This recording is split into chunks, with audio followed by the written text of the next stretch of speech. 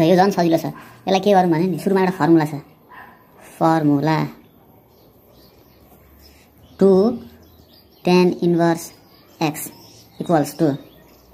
tan inverse bracket 2x upon 1 minus x square यो formula छ यो फर्मुला हामी प्रुफ गर्दिन ल कसरी छ प्रुफ चाहिँदैन खासमा त तर पनि लेख्दिराखौँ पछि चाहिन सक्छ हेर 2 tan inverse x यो छ यसलाई हामी लेट गर्छौं late tan inverse x equals to a छ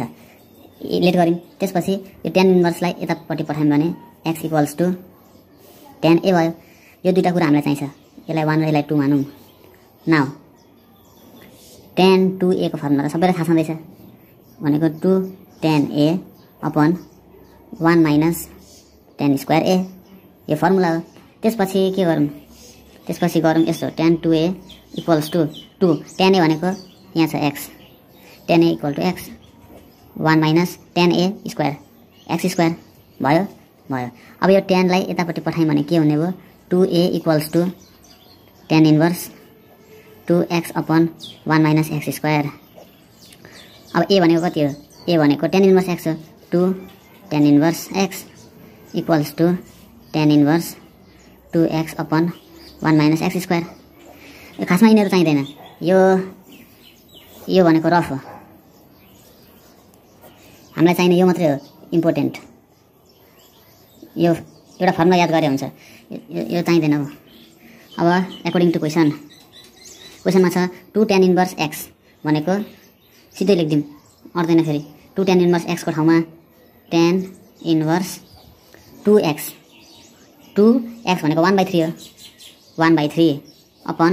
1 minus x square यो भनेको x हो 1/9 बनाइदिम सिधै भयो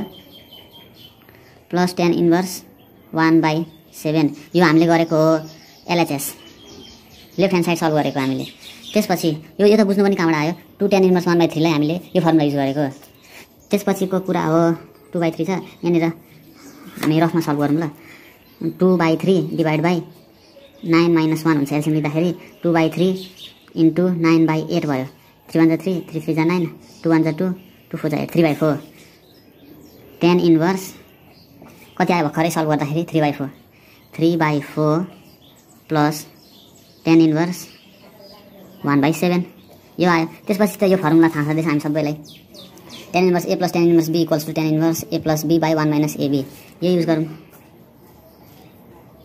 tan inverse a plus b upon 1 minus ab यो फर्मुला युज गरौँ अब यसलाई किन कपीमा वेस्ट गर्नु यहाँ रफ कपीमा हेरौँ 3/4 plus 1/7 upon 1 minus 3/4 into 1/7 यो हुन्छ हाम्रो 7 4 24 कि 28 3 into 7 plus 4 त्यसपछि यहाँनिर 28 आइहाल्यो डाइरेक्ट 28 minus 3 किनभने यहाँ 3 छ अलरेडी त्यसपछिको कुरा हो यो 28 क्यान्सल हुन्छ 7 3 21 plus 4 भनेको 25 upon 28 minus 3 यो पनि 25 हो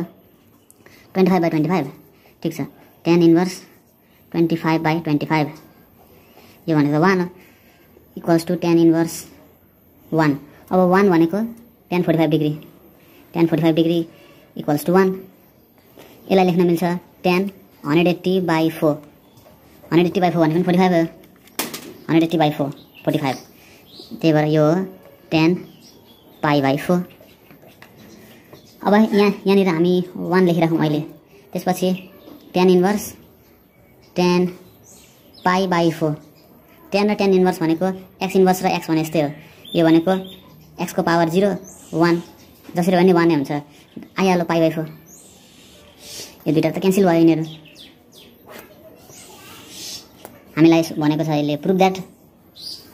यहाँनिर प्रुफ दैट भनेको छ हामीले प्रुफ पनि गर्दिनु